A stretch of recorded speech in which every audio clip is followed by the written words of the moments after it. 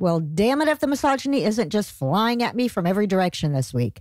So we're going to start our international tour of sexism in the UK this week, where a 44-year-old mother of 3 was just sentenced to spend over a year in prison for having an abortion. You see, she was between 32 and 34 weeks pregnant, and according to UK laws, abortions are only legal up to 24 weeks. And after 10 weeks, they have to be carried out in a clinic.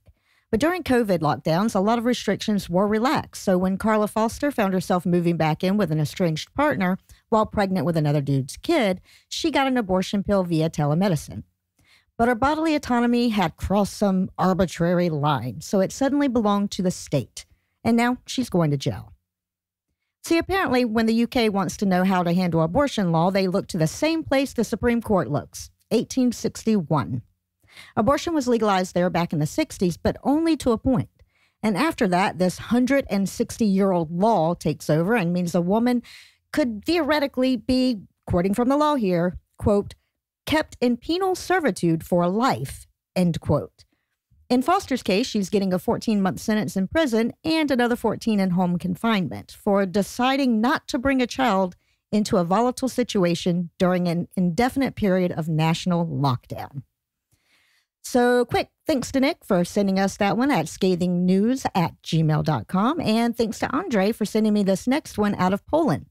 Now, this one is hard to confirm, and I can't get a hell of a lot of English language detail here, but apparently the story goes like this. Catholic priest in a small village is raping kids. The kids turn to the headmistress of their school. She goes to the police. And then the parents turn on the headmistress, accuse her and their own kids of lying, and run her the fuck out of town. And I mean like running to her car while people are leap on top of it and scream threats at her levels of run her out of town, from what I can find. Anyway, just a quick reminder of the fucked up web you have to weave when your entire worldview is based on some asshole being right about something he's wrong about. But I need to wrap things up this week back here in the good old US of A.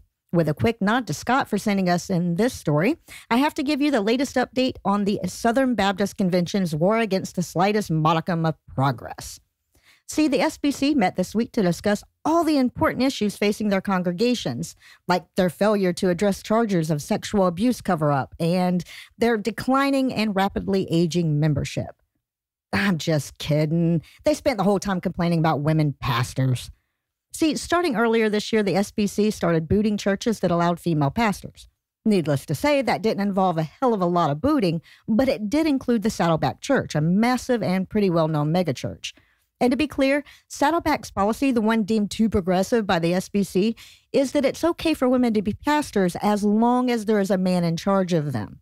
That's actually their policy. But that's too woke, so Saddleback is out.